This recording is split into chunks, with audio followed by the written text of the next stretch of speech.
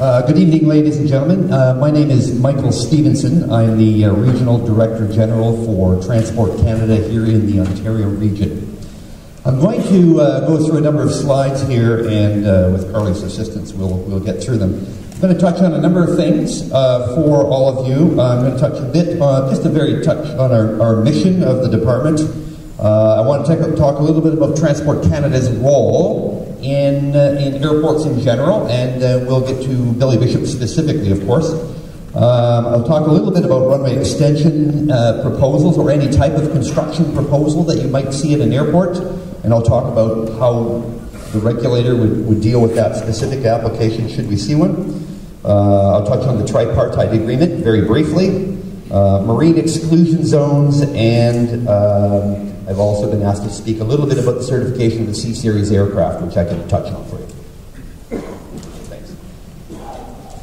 So we're a headquarters, Ottawa headquartered operation primarily, and we are situated across the country in 5 separate regions. As you can see, with the assistance of my headquartered colleagues, we develop standards, policies, regulations, and that is the structure that operators of airports or operators of airlines operate within. So it's a simplistic statement, but I thought I'd just touch base with that one. Carly? The role of the department, and this is with respect to airports in general. In the case of an airport that's looking to do any type of construction, specifically, or any other type of certificate holder, we regulate airlines, airports, we regulate manufacturers of aircraft, the designing of aircraft, we regulate the training of the flight crews, the maintenance crews, all of the flight schools that would actually be in the business of training any type of staff that would work in the front end of an airplane or would work on an airplane. We would work with those particular groups.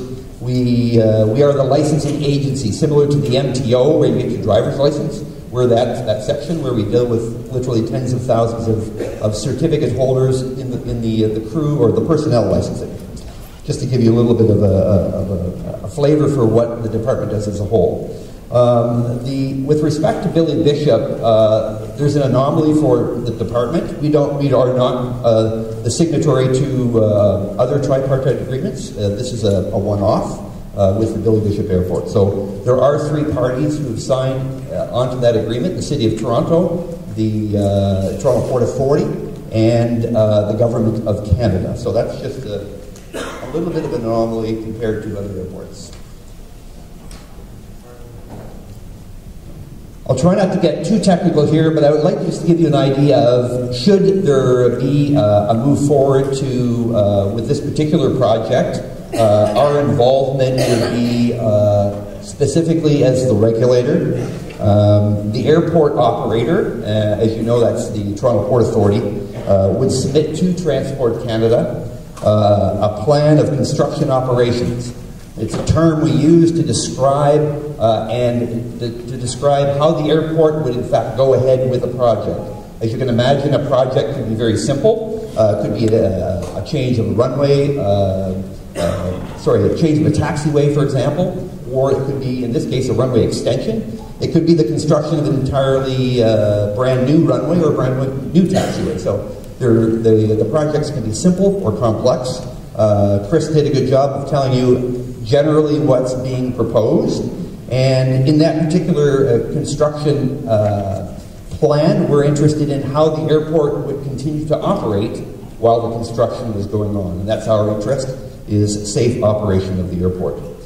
Linked to all airport operators is an airport operating manual. That's basically their agreement with Transport Canada in describing how they're going to do their business from one day to the next.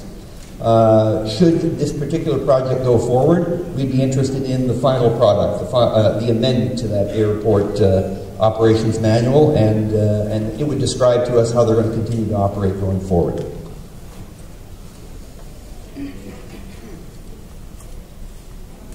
I touched very briefly on the tripartite agreement. Transport Canada is one of the signatories, as I mentioned.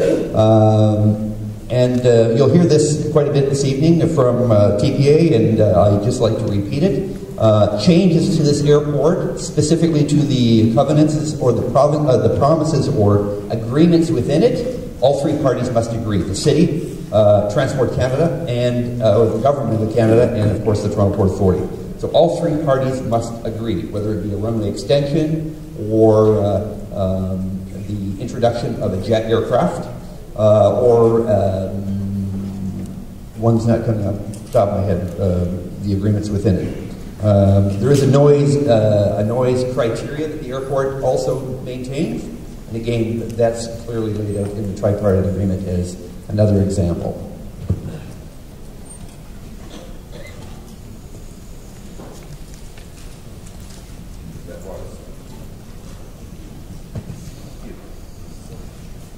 Marine exclusion zones, and again, Chris touched on that. They are marked areas specifically to keep the aircraft, and particularly the high-masted vessels separated. That's all they're there for. They're buoys in the water, and these particular ones there were established by the Toronto Port Authority in collaboration with Transport Canada. In other words, we had a discussion about where they would be and whether they were suitable. Our interests are meeting the airport standards and keeping the aircraft, the vessels, the boats away from the approach path of both ends of the runway. So they're the high points of that particular one. It's important that those remain in place to maintain certification of the particular runway.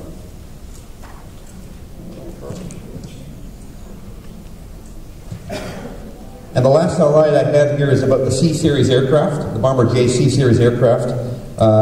Certification of this particular aircraft is controlled by my headquarters colleagues from a regulator perspective in Ottawa. We have a large crew of engineers who work directly with all aviation manufacturers, in this case Bombardier. It's currently underway. Some of you may know they did their inaugural test flights months and months ago now, 5 or 6 months ago, and that series of flight testing continues. That's a very complex process in that they need to determine various things, how all the systems are functioning. They actually do a lot of work on the performance of the aircraft. They actually, through computer modeling, can determine length of runway required, but they actually physically do it in order to approve the aircraft performance, as an example. The point I want to make here is that the certification process of this aircraft is to market it around the world. It's not intended to allow it to specifically fly on Billy Bishop. Okay, so while the city has interest in that, and I certainly do appreciate that, it's important for you to realize the certification process is going to go on, and when they're completed the work, the certification certificate will be given to the manufacturer, and they'll continue to market the aircraft for airlines who would purchase it. So.